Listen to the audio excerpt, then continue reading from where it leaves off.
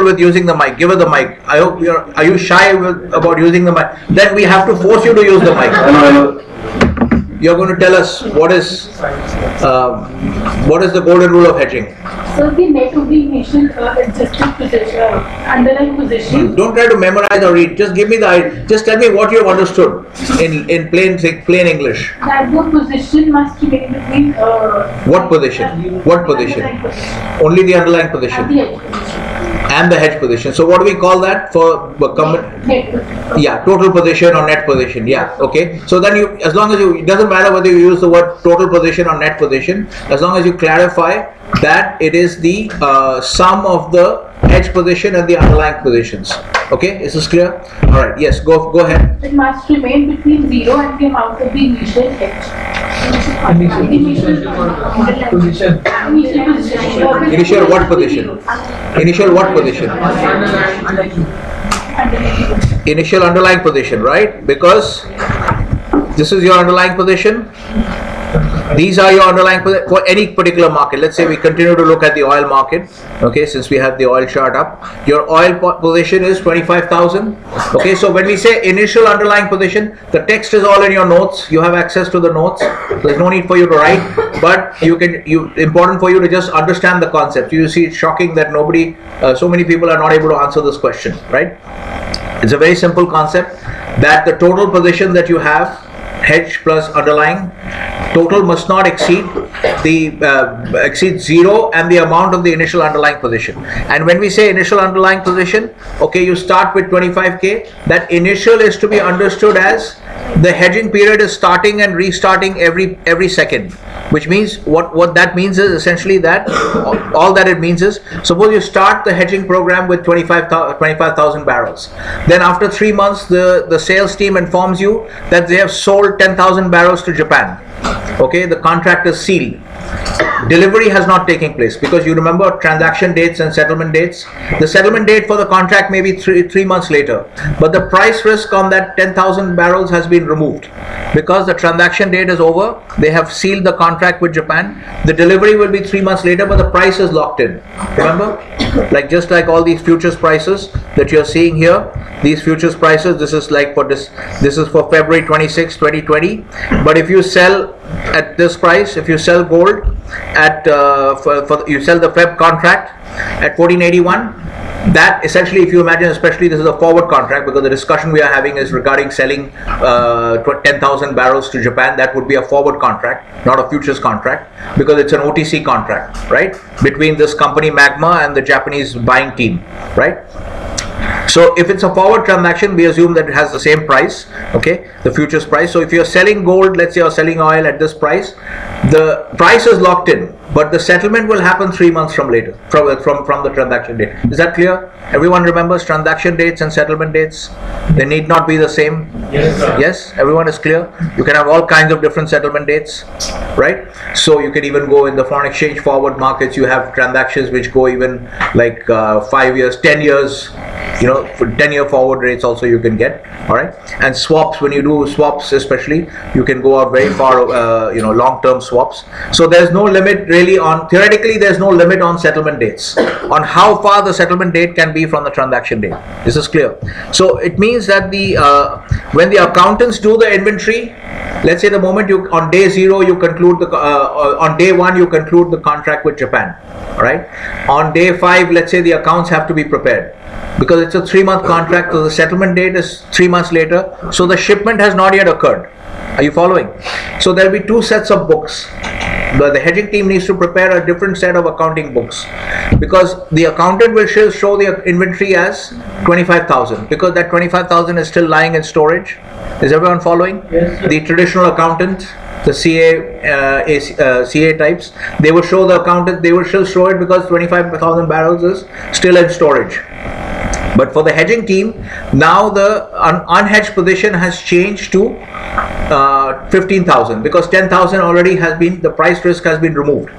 By doing a sale contract with Japan, you have removed the price risk. So if you take the oil contract, okay, so if you're taking the Feb 20 oil contract, let's say you sell it for this period, so you sold it at 60.81. Now the price is locked in on those 10,000 barrels at 60.81. So delivery will occur later. Is this clear to everyone? Yes. This we have discussed many times, that there is such a thing. That's why we have these concepts called transaction dates and settlement dates. That the settlement date need not be the same. It could be anywhere. It could be 5 years out, 3 years out, 6 months out, anywhere. Depends on the deal between the parties. This is clear? Everyone is clear? Okay. All right. So that's what we are saying. So when we say, so coming back to this point of why did we have this discussion? To understand the meaning of the word initial. If you go back to your notes, this is where we have this. I've put everything into this. I've sort of modified this a little bit from and the golden rule of hedging. If we can just click here and go through. Right. So project goal, everything, all this stuff we have already discussed. But we're just recapping on the golden rule of hedging. So the net of the initial underlying position. By this initial, what is the meaning of the word initial? It is to be understood in the context of as if you're constantly updating the balance sheet with fresh information from the sales team. If any amount has been hedged, if any amount has been sold, then it is no longer to be considered as unhedged inventory. Is this clear? Everyone understands what I'm saying? Yeah. I think some people maybe are not able to understand, but you're not asking questions. Is everyone clear about what I'm saying? Yes. So you start out by, so when you start out, the way the golden rule of hedging will work, because of the interpretation of the word initial, is when you start out, you're dealing with 25,000 barrels or 25 contracts of unhedged inventory. Okay, so I'll avoid saying 1,000 every time. So you're starting out with 25 contracts of unhedged inventory. After say 2 weeks, you get information from the sales team that they have sold 10 contracts to Japan, right? So 10,000 barrels goes off. So now your fresh updated underlying position will now show as only 15,000. Although for the purposes of the accountant, the balance is still going to show 25,000 in inventory because that is in storage. But because you're the hedging team, you're only concerned with market price risk and credit risk and things like that. Okay, so therefore in this case you're mainly concerned because you can't manage the credit risk on this transaction. Okay, so you take this and you just manage the market risk on this, and therefore you are going to treat this as the initial underlying position will now change from 25,000 to 15,000. Is everyone clear about this? This is what it means, right? So that you understand in your project, this problem, this nuance will not come into play, because in your project the underlying position is never going to change. Okay, just to keep things simple, we are not going to change it. But you should be aware that in real life, when you're managing risk for a corporate treasury, you will have underlying positions because the business keeps going on, right? If you're managing, let's say, for a gold mine, if you're managing a risk for a gold mine, they will keep on, the stuff will keep coming into inventory, the physical inventory will keep piling up, but they'll also keep doing sales. And when they keep doing sales, you have to adjust your unhedged inventory position. Is everyone following what I'm saying? Yes. Right? So you have to understand this nuance. In your project, you will not face this problem because I will not change the underlying positions. But in real life, you have to be aware that this is what the initial underlying position means. You have to continuously update the balance sheet with fresh information on what amount has been sold. If it's been sold, then the price risk has been removed, because now you only have credit risk. If Japan does not honor its contract, then only then you have a problem. Okay, but in this case you can't manage the credit risk. It's to be managed between the sales team and the sovereign, Japan as the sovereign. Okay, so is everyone clear about this, the golden rule of hedging? Yes, sir. Some of you were not clear. Okay, so always mention this amount, that understand this. So there are some key concepts, how to study the concepts. I'll just give you an idea about how to study the concepts. Right, so here you see this is why Mehak was getting, so this is one of the reasons why I took out your notes in the first class, in the first course, because I noticed that even the more serious students are just mechanically mugging up the notes and they're not able to internalize the concept. The concept is not clear. From the way you answer, I can figure out whether the person has understood the concept or not. I was able to sense that people are actually just mechanically memorizing the text and just blurting it out. Okay, but essentially what we need you to do is you need to understand it yourself. Okay, whether you think in Hindi or you think in some other language, but you make sure that you understand in your own head, and then you express it. And your English, we're not penalizing you for wrong grammar or something like that, right? You have to be able to convey the idea that you have understood. So the basic idea is that you have this concept of a total position or net position, okay, which is the underlying position plus the hedge position, and the total is what you monitor all the time, and you monitor it against the initial underlying position and zero. So you have these two bounds, Okay, you can't go below 0 and you can't go above the initial underlying position. And the idea that the initial underlying position has to be adjusted by, it has to be updated with any information which gives you, which sheds fresh light on what is the total amount of the underlying position. Like a sales team telling you that some amount has been sold, that means you need to update these figures on the unhedged inventory. Is this clear? Everyone is clear? Okay. So that's what we were discussing. So I put some of these things in your, this is also in your calc file. You can see the topics that are being covered. So hedging logic we have already covered. This is already in your notes. I'll just quickly run through it.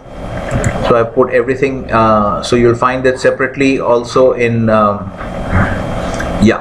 so your project goal that we have already discussed, I'm not going to repeat that. Okay, essentially you have to maximize your hedge P&L by taking views on the markets, because the underlying position P&L you can't do anything about. It's going to just change based on market price movements, but you have to manage your hedge P&L in such a way that you can offset the losses, so your total P&L will be maximized.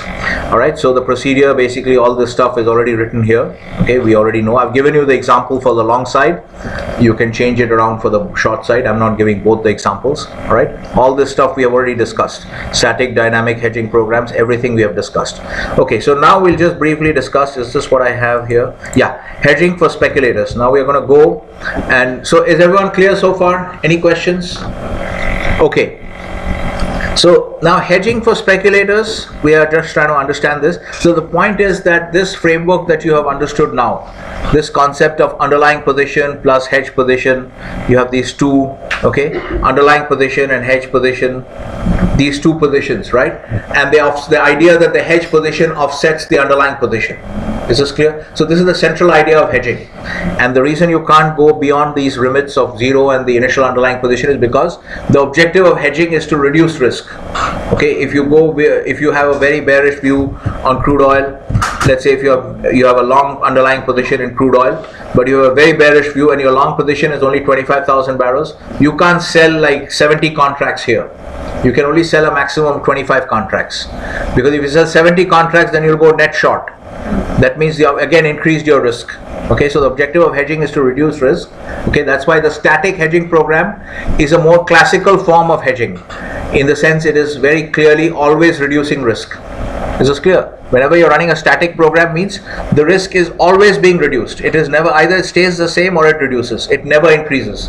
Whereas in a dynamic program, you can initially, that's why I said the hedger is one whose first transaction in a financial market will reduce risk. That is to take care of the dynamic programs, because in a dynamic program, the second transaction may not reduce risk. It may again increase risk, right? Relative to the way it was. Is everyone clear? Okay. So the more classical way to think about hedging is to think about a static hedging program. So that is why I've tried to teach you by and large with the example of a static program, but then in your project I'm giving you the freedom to apply a dynamic hedging strategy if you want to. Okay. So what we were saying is, and that is because you have to understand, so that two things you have to understand, that the objective of hedging is also to reduce risk, because many real life cases of disasters in the corporate world, because these simple principles were not being followed, because people are not disciplined. That's the problem. Most of the problems in life happen because of lack of discipline, whether it's in your behavior inside the class, in the corporate world. People lose sight of what the guiding principles are. Essentially, that's just nothing but like discipline. You should know what you have to do, and people lose sight of it because they get confused. And there's some real disasters. I told you about the JP Morgan case, 6.2 billion or something they lost on. You can read it up, the London whale case. All right, I'll just put that note in your. Okay, risk management disaster. Okay, I'll also tell you about this YouTube link. Okay, there's another market, very famous fund manager, very successful fund manager. You can listen to his talks on. So I've given you the video. I'll just explain this. So JP Morgan London whale. You can read up on this. I'll try to actually. Risk management disaster. There are many such disasters. In fact, if you read, I would suggest you read the end of your Hull book. Your Hull textbook at the end has, I think, a little bit of, there's one chapter, you'll figure it out. I don't remember the exact name of the title of the chapter. But towards the end, there's a chapter which essentially deals with risk management disasters. Okay, so it lists out, gives you a lot of little caselets on what actual disasters happened because people were not able to manage risk properly. So I would do that as a reading. Okay, so please take that as a reading. Whale risk management disaster plus, so I'm giving you this as an official reading. Hull bookends. Bookend actually has a different meaning, but I'm just using it in a loose way. Again, risk management disasters. Please read this chapter, okay? This is just general reading, just to get yourself familiar, because you need to know about all these histories. Okay, is this clear? If you have a problem finding this, please let me know, then I'll explain that to you. Okay, next one is basically this very famous investor called Stan Druckenmiller. There's a long interview. Okay, so I'm just giving you this name so you can look out for it. Somehow it's not loading. So the name is Stan Druckenmiller, very famous investor, global macro, also an equity trader. He's now, again, here's another example. I keep telling you about why it's so difficult to have a standard predictive model which will help you throughout the years, because unlike, say, hard sciences, like once we have cracked the science of flight, now we don't reinvent the wheel, okay, because we just follow those principles and the plane will always fly, right? So there's a big difference between hard science and finance and economics. So even see, Druckenmiller is a very famous investor, one of the most successful investors of all time, but about 3-4 years I think back, he started to lose money, and then now he's gone to a situation which has happened to many famous traders. They have returned all OPM. What is OPM? Other people's money. They're all billionaires, so they have enough money of their own. They've returned all Soros. Happened to Soros. This guy also traded for Soros. So these guys now, because their performance was falling, okay, it was quite unimpressive, and they were losing money. Investors were pulling money out of the fund, so they basically they could not handle the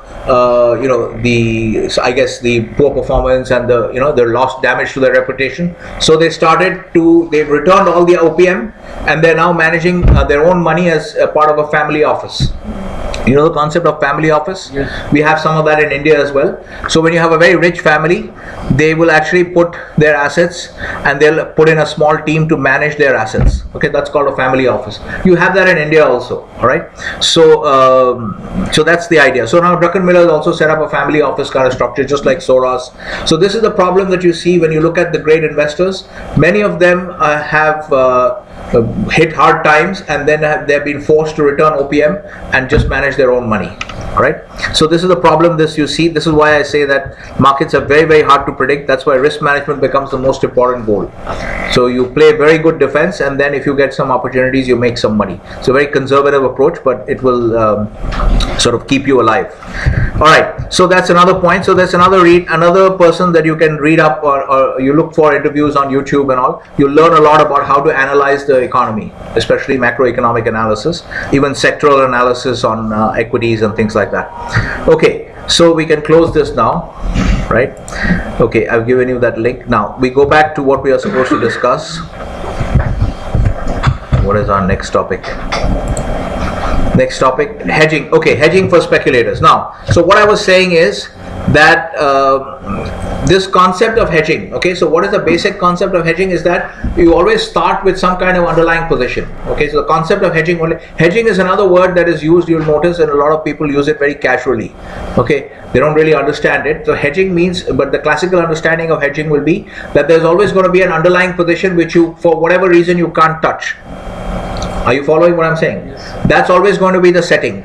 That's the only time that the concept of hedging comes in, because you can't touch the underlying position. So you have to set up a parallel position which will try to offset, but you're not able to touch the underlying position, but you are concerned that there will be some losses on the underlying position. Okay, that is typically the framework of all hedging situations, and that's why, because you can't touch the underlying position, what you do is you set up a parallel hedge position which will behave in such a way that when the underlying position loses money, the hedge position will make money. Is this clear? This is the basic idea behind hedging. Okay, so the problem and this question of hedging only arises when, for some reason or the other, you're not able to touch the underlying position. All right, so like here you have a situation where you have this balance sheet, you're running a mining exploration company. You can't just force your sales team to quickly make these sales so that we don't have risk on the book. They can't operate like that. They have a normal selling cycle, so they will have to operate according to that selling cycle, and that causes the company to be exposed to some risk. Okay, and you have to manage that risk separately. You can't put pressure on the sales team to change how the business operates. You should not disturb how the business operates. That's another principle of hedging, that your hedging activity should not put pressure on the business to change its manner of operation, right? Okay, so what were we saying? Okay, so now what happens is, because, okay, why does this always become heading? Now when you look at speculators, now this is an example of a speculative book. Here's an example. If you have positions in all these contracts, that would be a speculative book, right? Okay, that would be if you just have these positions, nothing else. I started with a zero risk position and then I went and bought all these futures contracts. Okay, so imagine that I'm not going to do any trades here because I want to keep the account clean. Okay, so but if I imagine that I bought a little bit of crude oil, a little bit of gold, a little bit of copper, a little bit of euro dollars, and bought some dollar yen, bought some Aussie. Okay, Aussie and dollar, yeah, Aussie and yen futures. Okay, then you have a bunch of positions, right? I get 10 contracts here, 5 contracts here. So then you are looking at my risk book. That's an active risk book. Okay, because I started with zero risk. I didn't have any, I'm a speculator. I didn't have any risk to start with. I had money in my account and I decided to take views on the markets and I took a whole bunch of positions. Is this clear? Right? Now this is, now the problem here the difference is that if I, let's say if I have a bearish view on crude oil, if I feel at this point crude oil is not, I'm long crude oil and it's not going to go any higher and it's likely to drop. Okay, the easiest thing for me, if I'm a speculator, the easiest thing for me to do is just to sell crude oil. If I feel the market is going to, I'm already long, okay, and I should just exit my long position. If my view has suddenly become very bearish, the easiest thing for me to do is just sell it, because that's a simpler situation. Just sell it and then wait until, if you are only going to go long, go trade from the long side, then in that case you can wait until it goes back down again, okay, and then you can buy it later, or maybe you can after a while. So the point here is that when you're running a typical speculative book, it's much simpler to just close the underlying position. Are you following what I'm saying? Because typically these speculative books are always in the form of financial market contracts. When you speculate, what were you doing in your first project? NSE stocks. Okay, so you don't actually go and the easiest way, if you have a bearish view, is when you're already long, the easiest way is to just sell it, right? Just 2 clicks. You can just sell it. It's much simpler. Then you're back to a square position, right? So therefore, generally speculators, if you are a general type of speculator, okay, in the class, in what we would call later on alternative asset management, the general framework of speculating, you don't normally worry about hedging, because you are just going to, if you have a different view, you are just going to square the position. Okay, if your current position and your market view are not matching, you will just square the position. Is everyone clear?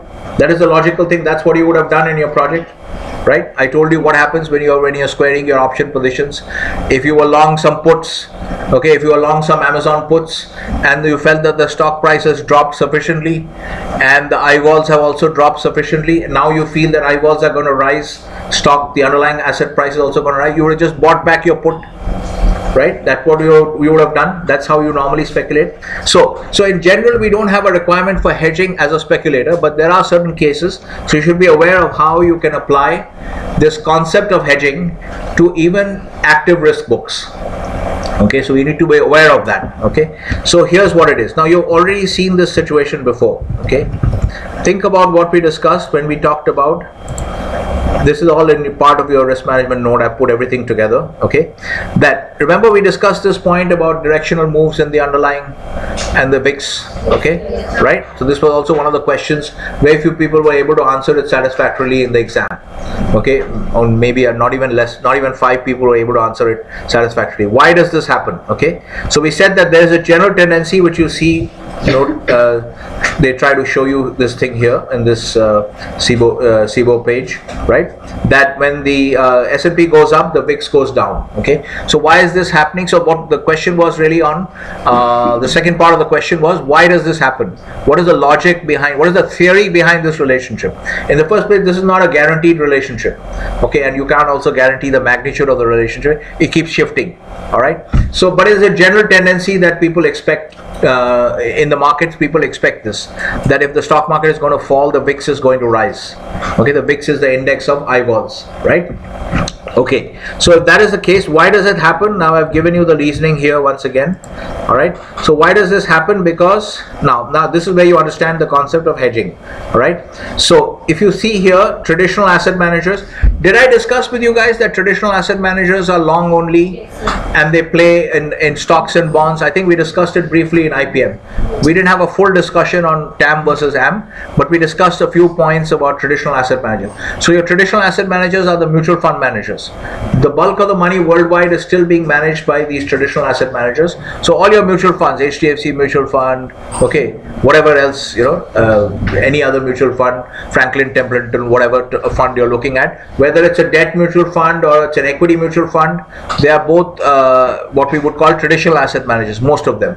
What are some of the characteristics, not all. Some of the characteristics of TAM and traditional asset managers, we just call them TAM, is these, okay? Long only, equities and debt only, no currencies, no commodities, no real estate. This is one of the reasons when you see, if you talk to some of your colleagues who are doing, some of your friends who are doing MBA programs elsewhere, you will find that most of the SAPM texts, the IPM texts and all that, most of the finance electives tend to focus on stocks and bonds, okay, equities and debt, because that has been the traditional approach to asset management, okay, where it is to be long only, and so most of the frameworks, most of the syllabi are constructed around a long only approach to equities and debt. Okay, but I have taught you from a more general perspective, because that is the more general perspective, so you should always understand the more general perspective, which is we looked at all the possibilities, we looked at all the asset classes, because all markets are the same. Okay, there are many similarities between all markets, so therefore we covered currencies, commodities and real estate as well. Okay, at least you understood the framework. And then we have we prefer to operate with the framework which does not force us to be long only. The correct way to learn asset management is to go with a general framework, which means you can operate in, let's put it this way, there are many constraints between traditional asset managers and what is happening. This is not okay. Yeah, if we put this,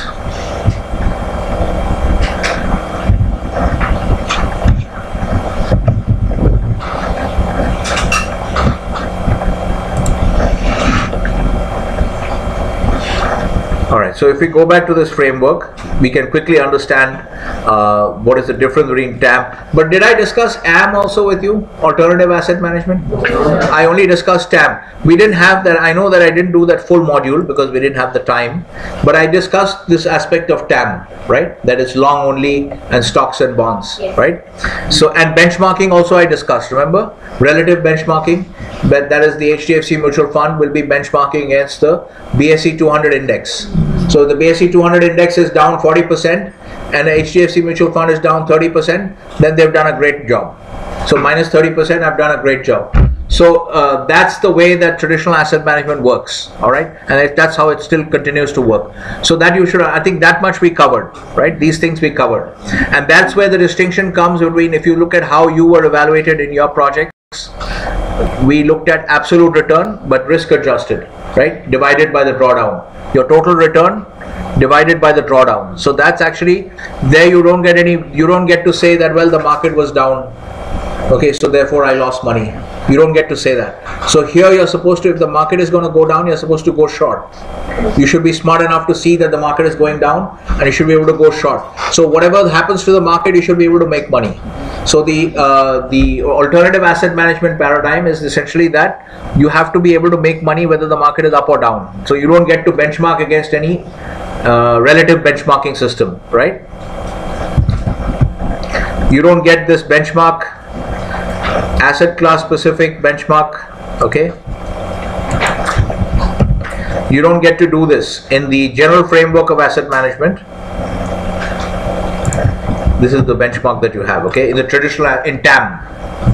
But the more correct approach to asset management is that you have it's a much broader approach, okay, which means you can go into equities, debt, currencies, commodities, real estate, anywhere, okay.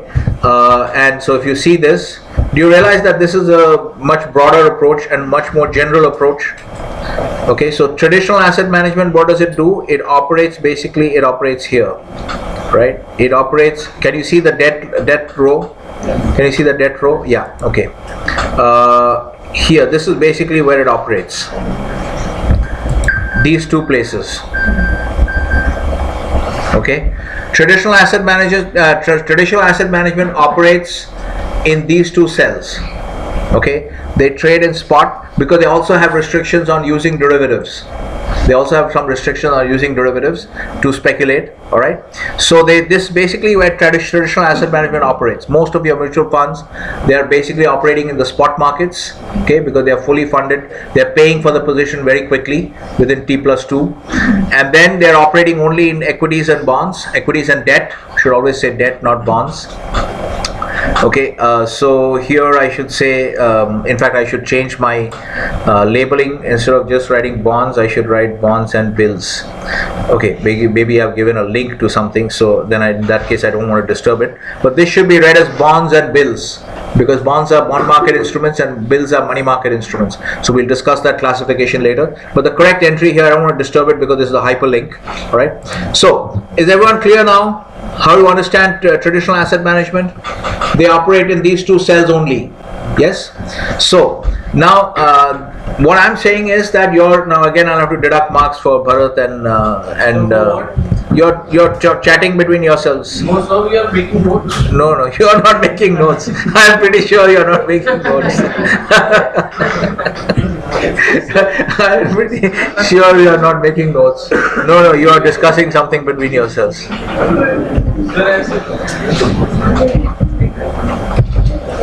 Garotra not notching up some high scores in this course. Okay, she will be given woman of the course, like man of the match. You'll be woman of the course. Okay. All right, guys. 1 sec. Let's get back to work. As soon as I start discussing something else, everybody goes into their own discussions. Try to understand what I mean by a general approach. Ritesh is already looking at the clock. So, okay, guys, try to understand the concept here. Okay, what I'm saying is that traditional asset management is a very restrictive approach, because it operates only in these two cells. Okay, they only go long, and plus they have other restraints like long only. Okay, they're going long only. They use relative benchmarks. Okay, so which means a money manager can say index is down 40%, I'm down 30%, so I did a great job, which is kind of stupid if you think about it. No investor is going to accept, but people do accept that. Okay, because there's a lot of money in TAM. So what I'm saying is that AM is alternative asset management. Okay, alternative asset management is a much more general framework, because in that you can operate in any of these asset classes. Okay, you can operate in any of the instruments. Okay, are you seeing the flexibility, the freedom, the extra freedom? You can operate in any of these, because here these guys are not allowed to use these for speculating. Okay, they are not allowed to use, the TAM fellows are not allowed to use this. So here you can operate across the spectrum. You can go into any of the current asset classes, you can go into any of the instruments, and additionally you can be long or short, which is what you guys have done basically in your projects. If you see, we have allowed you to both go long and short. Is this clear? Yes. So are you able to see that the alternative asset management approach is more general? You understand what is a general case and a special case? In mathematics, you didn't do general cases and special cases. So suppose you have a function that can take both positive and negative values. Then you write another function with a similar, you put a constraint on that and you say this can take only positive values. So we would say the second function is a special case of the first function, because that can take both types of values and this can take only positive values. Are you following this terminology? You might have encountered in maths.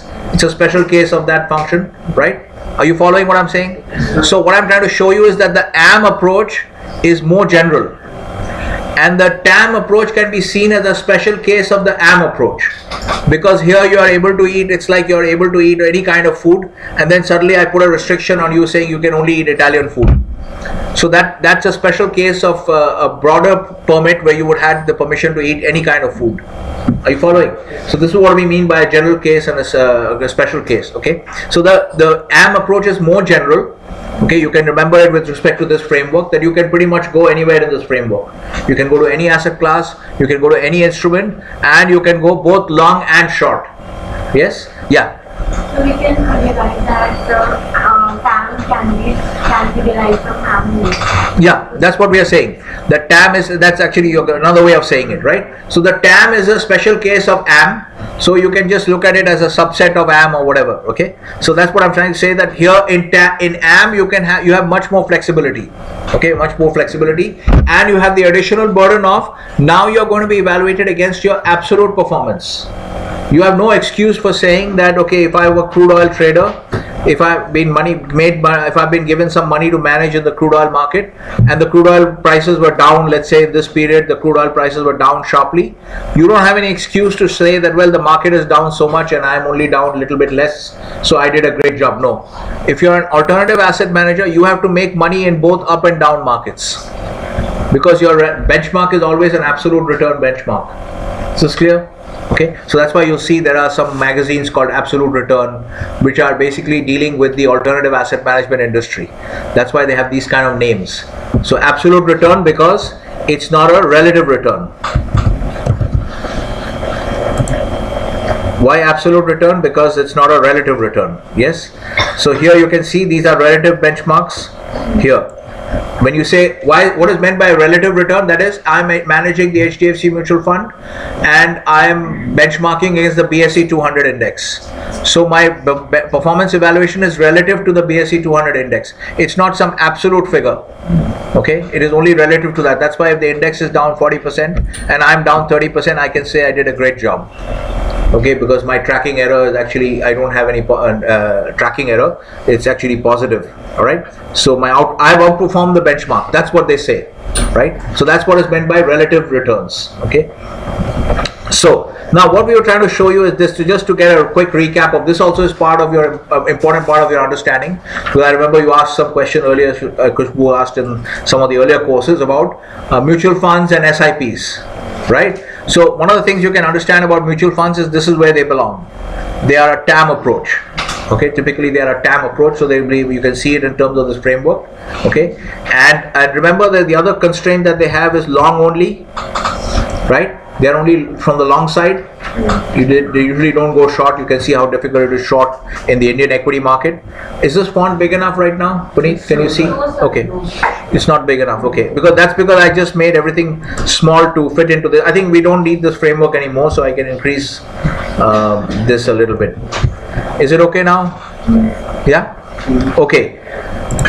So what was I? So remember, long only. So I'll answer her question about the SIP also. Now, first thing you have to understand about the mutual fund is that this is where it goes. Okay, this goes here. The mutual funds go here. Okay, could be a debt mutual fund. So they are TAM. They are a TAM approach. So that's why the importance here is that you have to be aware that there is a broader approach available, which some of the money managers use, some part of the industry uses. Okay, most of the money in the world is still being managed under TAM, but there is now the money under management and under AM is also growing.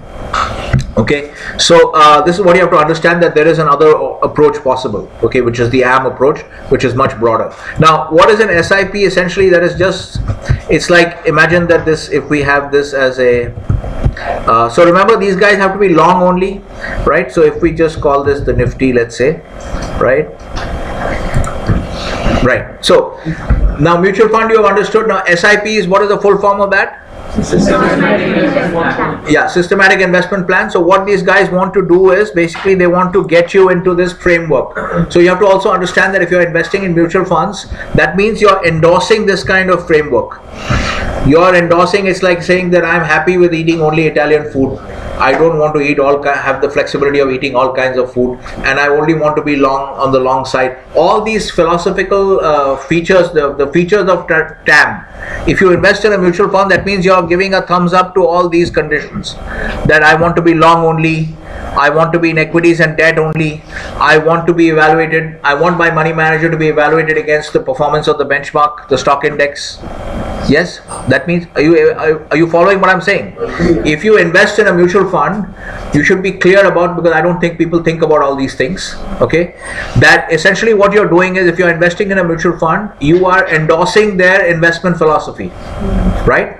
You are giving a thumbs up to all these conditions, that long only, benchmark evaluation against the relative benchmark, I mean the index benchmark, right? Another index you can use is, if you're managing a mutual fund in India, you can use the Nifty 50 also as a benchmark. All right. So performance evaluation. So the Nifty is down for whatever reason, then you can't tell your money manager, well, you didn't perform, you didn't produce a return, because he's going to turn around and say, well, the index is also down. Right. So that means when you put money into a mutual fund, you are endorsing all these philosophical elements of traditional asset management. This is clear. Okay, so here's where the SIP comes in. So one of the elements of the TAM philosophy is long only, right? So what they want you to do is, remember, that's why they don't say systematic disinvestment plan.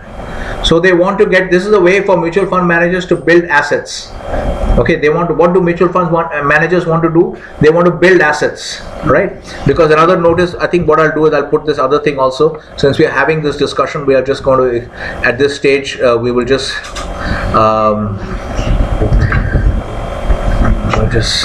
PC is very slow actually, maybe because I'm consuming too much memory.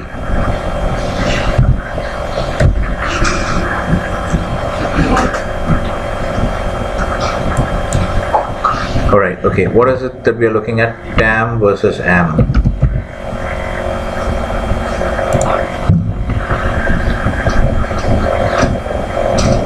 Alright, let's look at this.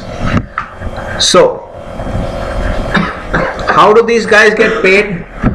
How do mutual fund managers, how do TAM people get paid? Compensation. No, commission is for brokers. We are talking about asset managers. So the HDFC mutual fund, or Franklin Templeton mutual fund, or Fidelity mutual fund, the manager is not going to, the fund is not going to be paid on commissions. The commissions are for the broker. Okay, the commissions are for the broker. Is everyone clear? Yes. The commissions are for the broker who sells you the fund. The fund manager, I'm talking about the compensation of the fund manager. Okay, how are they getting paid? Here. So I will put this framework also so that we can cover quickly all the elements, so you can understand there are many distinctions between TAM and AM. We will cover at least some of them. Okay, so let me then put this. So what I'll do is, we have covered this part, we have covered this part, we have covered this part. Okay, then we have covered the benchmark part also, right? Then the other part is leverage. Will come to that. But that essentially this is that you can't use any leverage in traditional asset management. That's why you see these guys are always here. You see, why are these guys always here? What happens in a spot transaction? You have to settle it pretty soon, T+2 pretty much. Sometimes T+1, sometimes T+3, but pretty much around T+2. Okay, so you have to settle it very quickly, which means if I buy 100 shares of Facebook, I have to buy at whatever the price of Facebook is per share times 100. That amount of money I have to shell out in 2 days. I have to shell out that amount of money, right? And take delivery of the stock, right? That's how it works. That's why essentially the reason these guys operate in spot markets is that part of the big part of the reason is because here you don't get to use leverage.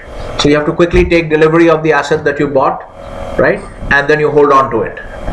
Right, so that's why leverage is not allowed. Okay, technically the broker will allow you to take a loan to fund some of that purchase amount, but under the framework of traditional asset management, you should not be using leverage.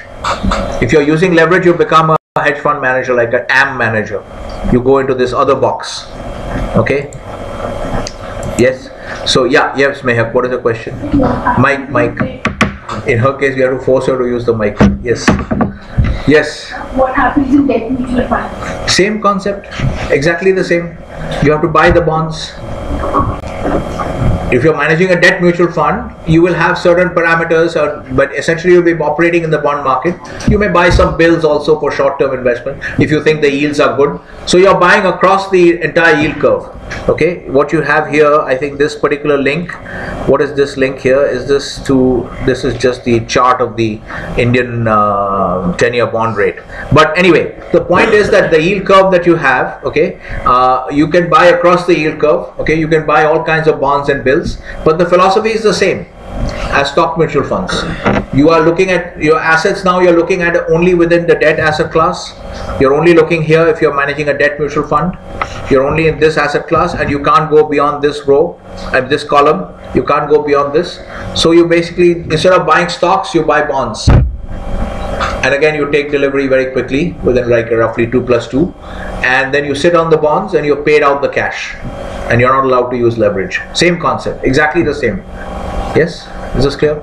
Okay. So now, where does the SIP come in? Now, here you have to understand the concept of, you have to understand how the business works. Okay, which is, benchmarks you have already understood. Leverage is also clear now. Yes. You're not allowed to use leverage because you have to fully fund the position. Yes. Okay. Now look at this point. Compensation. How do mutual fund managers get compensated?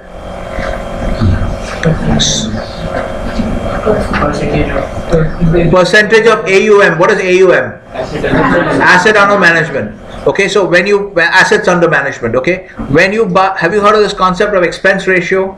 Yes, sir. So one of the ways you rank mutual funds is some of these Indian sites like Money Control and all, and even in the US you'll get opportunities. Those who cover mutual funds, the websites who cover mutual funds, one of the options they will give you is to rank mutual funds by expense ratio. So I'll mention this here. Expense ratio. This is an important term. So the expense ratio basically is the guy's compensation.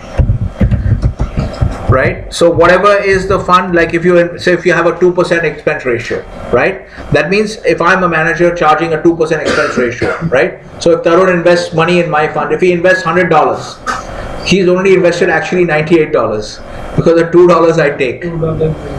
Okay, so if I have a 2% expense ratio, means he gives me $100, but I write it down as having invested only $98. I owe him only $98. So 2% I've straight away taken off. Okay, that's my commission. Okay, that's a per annum commission.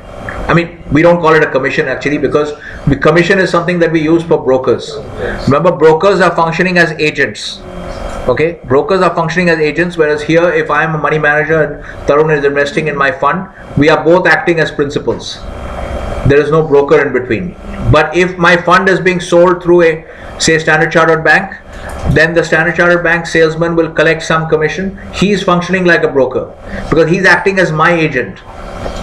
He's acting as my agent and he's representing me before investors like Tarun. Is this clear? To investors like Tarun. So that commission will be paid by the by you or by the? No, that also is paid by. That is also paid by him. Yeah. That is also paid by him. That's why if you see what SEBI is trying to do, SEBI had put some commission caps and all that. See, this is where the scam is. This is where the scam is, because the brokers have an incentive. It's the same problem with the insurance sales, all the ULIP plans and all that, because they had very high commissions, 6% commissions and things like that. So the higher the commission, the greater the incentive for the broker to sell the product, right? Because the more I sell, the more I earn, right?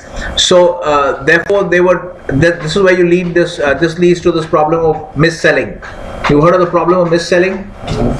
Okay, we should just write this. It doesn't really fit in here, but I'll just write it in your notes here so that we can cover it as a separate topic. This is an important regulatory topic. Okay. Are you following the discussion so far? Yes, sir. So everything, like the Warren Buffett's partner in money management is a guy called Charlie Munger. Okay, you can read up on Charlie Munger. Has some very interesting. There's a famous talk that he gave at Harvard on the basic psychological frailties that investors have. Most human beings have these psychological frailties, right? So Charlie Munger says that show me the incentive and I'll show you the crime. Okay, so all crime is because human beings, this is the only law of economics that always works, that human beings respond to incentives. Okay, wherever you can make money, that's where you'll go. So this is basically what happens. You have to understand, where do all these problems of mis-selling come from? Okay, so some mis-selling. Mis-selling means essentially selling a product which is inappropriate for the investor. So you take somebody who is a very old, maybe 75-year-old person, and you take all his life savings and you put it into a high-risk stock fund, like a growth stock fund. Growth stocks are more risky. So you take all his money and you put it into a growth stock fund. Okay, so mis-selling essentially is selling inappropriate. I think I'm spelling it wrong, but anyway, let them correct it. Okay, selling inappropriate products. That is, selling a product which is inappropriate for the investor. Okay, so here basically let's clarify this. Investment products. So who do you sell investment products to? You sell it to investors, right? So mis-selling is a regulatory major regulatory issue in many jurisdictions around the world. So you should understand it as a finance professional. So mis-selling, and this is very rampant in India. We had a lot of problems with these insurance plans, the ULIP plans, which were sold to people, and the commissions were so high that even after the market has risen so much, the people are still underwater. The investors are still underwater because the commissions are so high, right? So obviously, if I take straight away, I take 2% off. He puts in $100, and I actually invest only $98. That's much harder for him to make money because I already reduced 2% of his return, right? So therefore, when you have higher commissions, it's harder for investors to make money. So the main idea in this is that you're selling inappropriate investments to investors. You're taking a 75-year-old man, retiree, and you're taking all his life savings and putting it into a high-risk growth equity fund, which can lose money, right? So that will cause financial problems for the investor. So there are all these suitability when you're selling. The ideal regulatory guideline is that when you're selling products to investors, some of you may face these problems. If you go into, some of you have been hired into banks, and you may be in a selling position, okay, in a situation where you have to sell products. So in that case, you may face this kind of problem because there's some regulatory constraints. Okay, SEBI tries to cap the commissions, but the problem here is basically deriving from the incentive, because the salesman is making a commission. So now if you think about it, now suppose I'm the salesman, I've sold this inappropriate product to a high risk growth equity mutual fund to a 75-year-old retiree, right? And I put all his savings. I've been induced him to invest a huge amount, okay, all his life savings. Now after the market, after the investment is made, if the market drops, do I have a problem? No. I don't have any problem because I've taken my money and run, right? I've collected my commission and I've run away, right? So the problem is with the investor. He has a problem because he is losing money, right? So this is the problem. So basically, this is the problem of the whole problem starts from this kind of incentive. It's a perverse incentive because the broker has no stake in the investor's gains. Okay, so this is what gets corrected in to some extent, not exactly, to some extent, but to some extent the idea is in AM. You will have to make, you get most of your compensation is supposed to come from a incentive fee, and there are some money managers who only charge an incentive fee. They don't charge a percentage of assets managed. But in AM you have two parts of the framework. You have this percentage of assets managed, you get some of that, but you also make an incentive return which is 30%. Some people charge 30%, 25% of the profits. So in AM what is going to happen is I'm going to charge a percentage of AUM as well, okay, and then I'm also going to charge an incentive fee. So here we feel that the incentives are more properly aligned because I only make money if I'm charging, like if you take some extreme examples like Paul Tudor Jones, another example of a trader who was very successful but had to eventually return all OPM because he's very little OPM now they're managing because the performance is not good. Okay, so but the point is that there's an incentive fee. This Tudor Investments was never charging any AUM. Any percentage AUM, they didn't have this charge. They only had the incentive fee. Okay, let me just put that in bold because that is the distinctive part of this framework. This is the distinctive part of what is happening. There's a lot of disturbance happening still. Is there some problem? Okay, there's a lot of movement happening here. I don't know why there's some movement happening here. Okay. All right. be quiet now. Understand this. Has everyone understood the incentive fee? If you understand the incentive fee is a pure example, if you take the case of Tudor Investments, okay, very historically very successful fund, they never had an AUM percentage, AUM based kind of fee. They never had a fixed fee. So they only made money if the fund made money, and the deal was that if the fund makes money, then so usually it is 2% of assets, the standard in the industry. You can have variations. 2% of assets under management, 2%, okay, which is the example I gave you here, same as expense ratio, plus 20% of profits.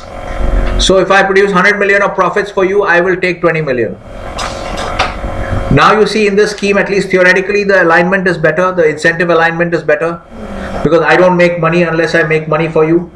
And Tudor Investments is a pure example of the classic example of a pure alignment of incentives, because they never had a AUM percentage, AUM fee. Okay, this is called a management fee. This part is called a management fee. This percentage of AUM, this is the management fee, and this is the incentive fee. Okay, so these guys never had a management fee, so Tudor Investments would live and die based on the performance, because they wouldn't make any money unless they made money for investors. This is clear? Okay, so these are the different ways of, now try to understand this whole concept of SIP and what kind of incentive problems it creates. Okay, which is that now what is happening, now you have understood the compensation system. So everything, as Charlie Munger said, show me the incentive and I'll show you the crime. So the problems of mis-selling come from the incentive. Okay, so why did I sell the inappropriate product to the retiree? Because I could make my commission. Okay, and that's all I care about. I'm making my commission and I'm running away, right? Now what happens? So what is this concept? So it is related to the idea of SIP. So one of the things you can see also is that if I'm a mutual fund manager, if all I'm getting as compensation is the management fee, we'll call this the management fee here, it's easier to write it. We'll call this the management fee, okay? Management fee, this is called the management fee. So even when you go to AM, this part is called the management fee, okay? And this is the incentive fee. So if all I'm getting is a management fee, what is my incentive? I want to maximize my AUM. Yes, I want to maximize my AUM. That's how I maximize my income, because that's all I'm getting, right? So the SIP concept comes from there. What will happen if you keep on doing an SIP? If you do an SIP, let's say every month you're putting in, say, 5 lakh rupees into the stock market, okay? What will happen? Your AUM keeps on growing, okay? If you're the only investor and you're investing in my fund, my fund keeps on growing. I have an assured, flow of money, and my AUM keeps on growing bigger and bigger, right? So my management fee income keeps on growing bigger and bigger. And the reason they come up with this, so you can see they have an incentive to increase the AUM, okay? And the reason they want to do schemes like SIP is because, see, people are creatures of habit. Once I put you into a habit, everybody is busy, they're doing their own work, okay? If they see, once they're convinced that, oh, I should do an SIP. Once you've done an SIP, people don't easily take it out, like once you're committed. So they put you into a habit forming kind of thing, right? So every month some money is going, you don't even have to think about it, because if they left it to you, maybe every month, maybe next month you're busy, there's some extra pressure at work, you forget to do your investment in the stock market, right? Are you following? So therefore the flow of money may not be that regular. So the idea is to sell this to investors as a SIP kind of scheme, so that you put them into a pattern. Okay, you put them into a pattern, and then, like for instance, every time I'm renewing my GeoFi, okay, even though I hardly use it because I'm using the fee here, the network here, okay. But the point is that once I've locked into it, it's not a very good example, but the point is that once I've locked into it, I'm not going to easily, get out of it, because let's say I have 3-4 bank accounts which I'm not really using, but who's going to go and then I have to, taking out the bank account is a headache, all this. So if you have to take out an SIP and cancel an SIP, there's also an administrative step. Just like your phone, many people are not satisfied with their telcos, but even to do a portable mobile number portability, even to do that is a headache. So many people are just sticking with their telco because they can't afford, they don't want to take the headache of shifting, right? Same with banks. Many banks offer very bad service, but shifting a bank account is also a headache. So once they put you into the SIP framework, then the money flow is assured. and it's very unlikely that people who get into an SIP will get out. Some will get out, but a big chunk will stay in, just because people are creatures of habit. Are you following the scheme? Yes, sir. So this is basically a scheme where which ensures that the money keeps flowing into the mutual funds, okay, the traditional asset managers. Is this clear now? Now you understood the SIP scheme. So you may be in a situation where you're selling SIPs, but I have taught you from the point of view of the consumer or the investor, that when somebody tries to sell you an SIP, you should understand all that it means. It means that you're going to kind of lock into a kind of a program. You should also see how easily you can get out. You should see the terms of the contract, because most people don't do that, right? They may tell you that there may be a condition in there. I have not seen any of the contracts, but there may be a condition saying that you can't get out before 3 months, without 3 months notice or something. So you have to read all the fine print. Okay, are you following what I'm saying? Yes, sir. If I lock you into an SIP and then the condition says you can't get out before 6 months, so minimum you have to invest this much amount, you better read the contract. So this is the scheme. All right, so we'll just move on. Is this point clear now? Yes, sir. We'll just move on quickly. All right, so make sure that you understand. So mis-selling is in this context. All right, okay, so we have also covered in the course of this, we have also covered these points. So please make sure, I'll put this into your framework. Okay, these distinctions, some we are already covered: leverage, benchmarking, and compensation. What is the method of compensation? So these are parts of your I'll wipe this out because we have not discussed this point with you. All right, so this is what you remember, that you can, when you study this table, okay, these are the things that we have discussed with you. All right, okay, so let's go back to this the point I was saying, mentioning about what is hedging for. We only got here because of this need for hedging for speculators. All right, so it's a long discussion, but hopefully all of the things that we discussed are useful items for you to know. Okay, so now if you're long only, then what happens is, yeah, so now think of a TAM manager. A TAM manager is a long only manager. He's being evaluated against the index. All right, so if the index is going up, he may have a slightly negative view, okay, on the market, but he's also worried about he doesn't want to surrender his long position in case the market shoots up. So because, see, understand, remember, hedging works in what kind of situation? When for whatever reason you don't want to touch the underlying position. Are you following? Right?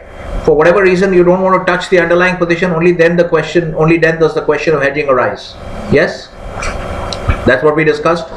So now think of a traditional asset manager who's sort of locked into a long only investment paradigm. Okay, he's also in a kind of situation where he doesn't really want to get rid of his long position, even if he has a slightly bearish view on the market. He doesn't want to be he doesn't want to leave his long position. He don't want to sell his long position. Is this clear? Are you following the situation? Okay, so this is what they do. What is the problem, SG1? What are you doing?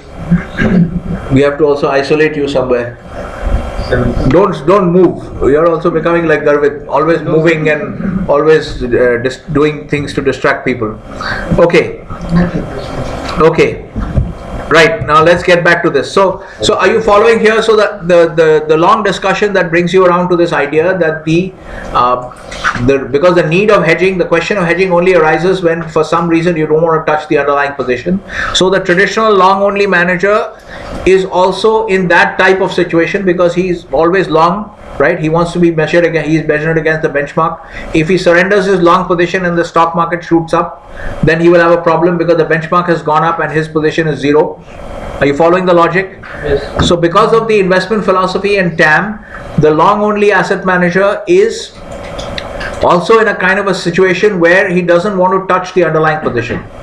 Is this point clear now to everyone? Yes. Okay, so that's why what he would do is when he is bearish, okay, so when these guys are bearish, okay, so here what I've written down, all the logic is written down here for you, okay, because they are evaluated based on relative returns, they have a long only approach, okay, so they are biased towards holding large long asset positions even if they are worried about downside risk for the market, right? The stock market is an example. Okay, this is what I've just told you, right? So this is what I just discussed with you, this is already written over here. Okay, that this basically creates a hedging kind of situation. So now what do they do? Is everyone following so far? So now if you are a long only asset manager and you're worried that the market might drop, but you're also not comfortable about letting go of your long position, what you do is now you treat your original long position as an underlying position and you buy a hedge. You put up a hedge position, right? Is this clear? So you buy, so now you decide to put on a hedge position and you buy puts as a hedge, right? Insurance as a hedge position. Insurance, you understand? A put is basically an insurance. When your option contracts are insurance contracts, it's just like insurance contracts, right? So you're worried about the market dropping, so you buy a put, and the put serves as insurance because if the market drops, the put will make money. Is everyone following the logic? Okay. So when long only asset managers is a fairly common strategy. It's a very what happened now? I'll have to deduct marks for Parul. She's also moving around too much and talking. Sir, you allowed Shubham to move. Now on first warning you're deducting my mark. Okay, I'll deduct Shubham's mark also. No, I have been watching you. 1 minute. I have been watching you. You are moving around too much. No. But you're talking also. You're talking to him also. You're talking to him or you're motioning to him. You are too active. Yeah. 1 minute. Yeah. For arguing, you'll lose more marks. Okay. All right. No movement. Nothing. You have to sit like a horse. 1 minute. No argument. You know you are guilty. Don't worry. Okay, don't argue. No, you are guilty. Don't worry. Okay, you are guilty. Don't worry. You have been talking too much. You have been communicating with this other segment of the class. Okay. So they are buying puts as insurance. Is this clear? Puts as insurance when you're long assets and you're buying a put because you're afraid that the market might drop, but at the same time you don't want to give up your long asset position. Okay, therefore you buy a put as insurance. So why do we have this? Is just to explain the inverse relationship between, because many of you got it wrong, inverse relationship between the VIX and the S&P 500. Because what do when they're afraid that the market will drop? They buy puts as insurance. So this is the logic. These are the logical steps. They start buying puts for insurance, okay, as a hedge. The excess demand, this creates excess demand for puts, right? This pushes up the prices of puts. Because of put call parity, puts and calls have to remain in line with each other. Price, there's a relationship. That's actually a case of pure AFV. Okay, puts and call prices cannot go out of line they are ruled by this relationship called put call parity, right? So by put call parity, if put prices are going up, call prices must also go up. Yes. Okay, so if both puts and calls are going up in price, rising option prices means rising eyeballs. Yes, everyone follows the logic. So this is the logic that should have been given in the answer. Okay, some of you have given it, but I think not even 5 people were able to explain it clearly. So this is the logic that explains why we generally expect this inverse relationship between the S&P 500 and the VIX. Okay, and the reason I brought up this discussion once again is to also understand that what you have learned as hedging for a passive risk book, all the hedging framework that you discussed in the entire hedging framework that you discussed with respect to a passive risk book is equally applicable to an active risk book in certain cases of active asset traditional asset managers. Are you following the logic? So the point I'm trying to say is that even in a situation in TAM where you have a money manager managing based on a long only approach, okay, and he's evaluated against the benchmark, that essentially puts him in a situation where he can't touch the underlying position, or he doesn't want to touch the underlying position. So he also operates a hedge position. He also runs a hedge kind of program because he also puts on a hedge. He doesn't touch the underlying position because, as I said, the common sense approach, if you were running a AM portfolio, so AM is loosely referred to as hedge funds. Okay, people use the word hedge funds loosely. That is when they're referring to AM. I don't know if I've written it here. Okay, I'll just put it here. Loosely, people use the word hedge funds. This is one of those buzzwords. Like now, you see a lot of buzzwords in finance, which people are using buzzwords. I don't blame young people; they get easily swayed by buzzwords. But you should be wary of using buzzwords. So hedge funds is another buzzword. Many people who are using hedge funds, investment banking, many of these use buzzwords and people don't even know what they actually mean. Okay, they just use the buzzword. Yes, sir. So hedge fund is, yeah, we know the class is coming to an end. Okay, so the hedge funds, when people say hedge funds, what they should be referring to are alternative asset management, but the more correct term to use is AM. AM is the more correct term. Okay, so all right, 1 minute. No, okay, 1 minute. Let's finish this. So what we have discussed is that you can apply the concept. So the entire session has gone on hedging for speculators. Okay, that you can apply the same hedging framework even to certain types of active risk books, that is speculator books, where the situation is such because of the investment philosophy that they are put into a situation where they can't touch the underlying position. So again, the hedging framework comes into play. You can see that when the market drops, the put will make money and their underlying position will lose money. So there will be an offset. Is everyone clear? Okay, 1 minute. Let us see what is our next topic. 1 minute. Time is, we have few seconds left. Okay. In this time, decision problems and hedging passive risk books. Okay. So what we are going to see here in this module, I'll just give you a preview. You think about your decision. It's already in your notes. Okay. It's already in your notes. The discussion we are going to have is what is the question in this case. 1 minute. We have not yet finished the case. Be quiet. Question number 3 in the case, we are discussing this now. We are going to be discussing this. We are going to take the same decision problems which we are already familiar with from our discussion of active risk books, your option trading portfolio, stock trading portfolio, right? We are going to now see which of these, how do the solutions to these decision problems change in the case. Now we are back to magma. We're back to the magma balance sheet. Okay. Now in the case of a passive risk book, how do the solutions to these decision problems change? Do they change at all? We are going to discuss these decision problems next. This is clear? Yes. Please raise your notes. Now you're okay. 4. Let's be clear about this. 1 second. Hedging for speculators. Yeah. So under hedging for speculators, all we are saying is that we are bringing you back. That's why I said recall. We are bringing you back to this idea we have already discussed, which is the inverse relationship between the S&P and the VIX. Okay. So first I wanted to recap the logic for this because many of you made mistakes in the exam, right? What is the logic that creates this inverse relationship, which is not a guarantee but it's a general tendency? Okay, because that's the logic here. Okay, so I've given you the logic. Now what I'm saying here is that now we are taking a fresh look at the same situation. We're taking a fresh look at the same situation, that is the inverse relationship between this and this, and we are saying that this essentially gives you an example of how the hedging framework that we have discussed, that is you have an underlying position which you can't touch and you have a hedge position, okay, which you try to set up as an offset. This framework, okay, this framework can apply. We have discussed it only with passive risk books. Okay, generally will always apply with passive risk books. It will not apply to all kinds of active risk books, because if I'm a hedge fund manager, then I don't care about all this being long only and all that. If I'm bearish, I'll just sell. If I'm bullish, I'm buy. So therefore the best way, if I'm bullish, if I'm already long and I'm bearish, I will just sell it. Okay, easier thing to do. But if I'm a TAM person, okay, if I'm a TAM, let's say TAM is for manager, so if I'm a TAM, then I don't want to actually just surrender my long position because the stock index might move up. In that case, the stock index goes up 10% and I have got a zero position. I am in 100% cash. So this is what these guys say, that we are moving to cash, which means you start out anyway with cash.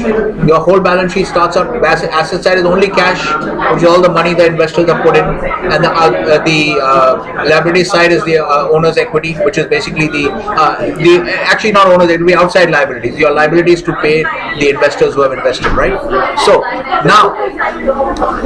now what happens is, therefore now from there you move to a long position. So your asset mix changes. Some of cash goes down, stocks come in. Now if you are bearish on the stocks for some reason, if you sell the stocks and go back 100% to cash, and then the stock market shoots up 10%, then you are going to perform badly because the stock market has gone up 10% and your return is 0%. zero because you're 100% cash. So what we're saying is that this kind of a evaluation framework, okay, and this kind of investment philosophy, okay, they are two are connected, because the reason you have the evaluation framework is because the investment philosophy is long only. Okay, so therefore this kind of a situation puts them in these kind of constraints put them in a situation where effectively they are operating in a context where they can't get rid of the underlying, they can't touch the underlying position. Effectively, they can't touch the underlying position. So therefore, again, the hedging framework comes into play. So you can't touch the underlying position, but still you're very worried about the stock market falling. So what you do is you put on a hedge position, which in this case, as we discussed, long puts. You can also go short futures. You can do all kinds of stuff. Okay, but we discussed the case of long puts, which applies to this situation, which helps you to understand this. So now you get another perspective on this idea. So this is a very important idea, that the inverse relationship between the SPX and VIX.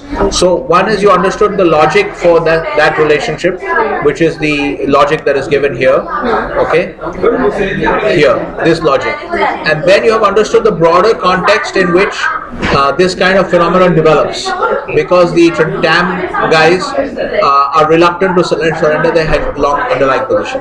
Is this clear? So the AM from an AM wala point and like SIP and VIX wala, that comes under the question that was hedging for speculators. No. The idea of SIP is not connected to this particular idea. The reason the SIP discussion came up is because I took you into this. I use this discussion to also take you into the distinction between TAM and AM.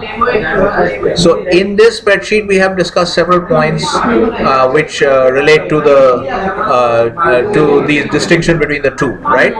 And then I remembered her question, because she asked that question I think in IPM, that she asked about SIP. So I thought I would discuss, since we are discussing this point of compensation is mentioned here, so I connected the SIP question to the compensation, and that's why I pulled up the spreadsheet and discussed this point.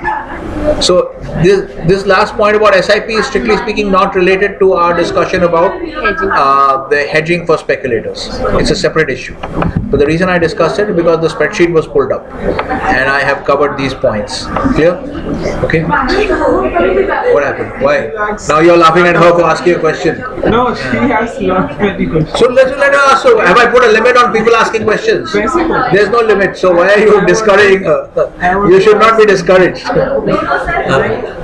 Okay, yes. I'm asking that position size in US market is 100 for one contract. No. It's not position size, it's contract size, lot size. Yeah, lot in the stock market, the term that we use is lot size. Yeah.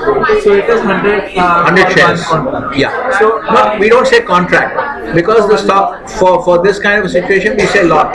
You can say it's not wrong to say contract, because there is a contract between you and the exchange, but the term that we use is lot size. So why do we? That's why we have another term called odd lot. So why do you say that? So when you want to buy 75 shares, that will be called an odd lot order. Yeah, that will be 0.7. That's why I want you to force you to use the word lot size, so that then you can see. No, it's not OTC. This is an exchange traded market. Stocks are traded in exchange traded market. Flexible. No, you said that odd lots can be traded on OTC. Yes, odd lots can be traded on exchanges also, but these prices you'll get worse prices. Okay, you have to demand. Yeah, because you're going outside the convention, so you will not get this price. You may not get this price. If you get it, you're lucky. You're not entitled to get this price. So in TWS, is there a provision for that also? I'm pretty sure. I've never traded odd lots, but I'm pretty sure that TWS will allow you to trade odd lots also. And sir, like we have 25,000 of crude oil. So you say always 25 contracts. It could be 250 contracts. What? For crude oil, yeah, we have 25,000 position. So there will be 250 contracts. No? Because the CME crude oil contract is 1,000 barrels. Okay, so this is different. Let's check it. I'm pretty sure it's 1,000 barrels, but let's check it.